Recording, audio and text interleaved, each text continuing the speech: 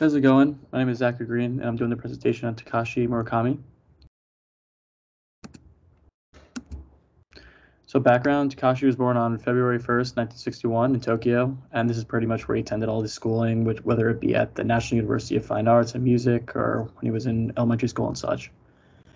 Then he went on to earn a bachelor's in fine arts in 1986 and then a PhD, and overall he's really famous for his contemporary art and using pop art within his work. And he's known as a Japanese neo-pop artist, and this really helped a lot of communities grow, like the anime community, because he incorporated anime and manga and such in his art. And he's known to use his pieces to help support many great causes in Tokyo. So his early life, just a quick glimpse. He was born and raised in Japan, as I said before, and after schooling, he had his first show at the Ginza Surigata Gallery. And from then on, he traveled to New York, and he always felt New York was a very good place for artists, as he quoted one of the art world's vital centers.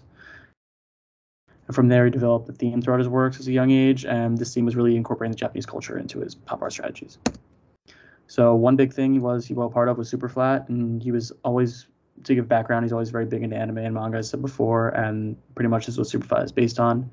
And what Superflat is, it's a postmodern art movement that he created, and there's a lot of different artists within it, and there's really no definition as to what it is, because that's what he wants it to be.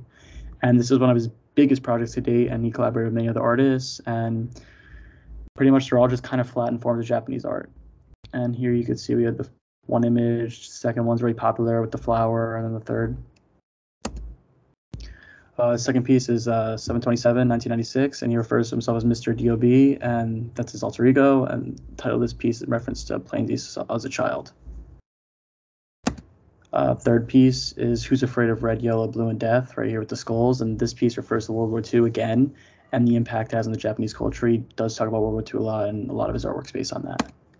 And then lastly, he's very known for his collaborations. Right here, you could see on the right, whether it be Louis Vuitton or whether it be with like Kanye West, Kid Cudi, etc., or Supreme. He's always very big, and this is why he's very big in pop culture today, and why a lot of people know him based on his collaborations. And his pieces go for a lot of money with his collaborations because they're all very limited.